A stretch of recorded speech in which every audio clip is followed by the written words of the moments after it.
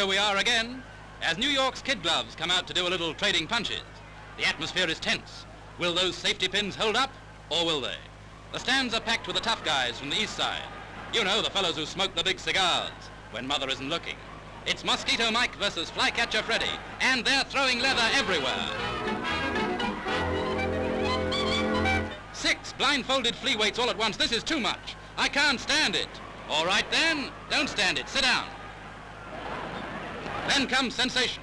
They're not holding up after all. Those safety pins weren't any good. Pull them up, John. Come on, pull them up. If they go down for the 3rd time, where will you be?